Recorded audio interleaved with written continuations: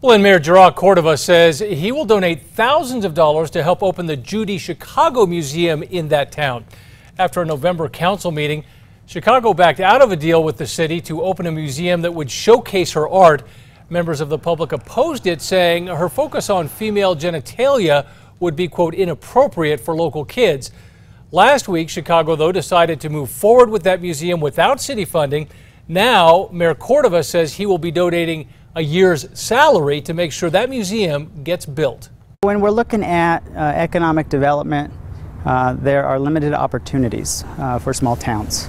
And so it's incredibly important that when we do have an opportunity, we jump on it and get it done. Chicago and the board of her nonprofit will meet in January to discuss the vision for that museum.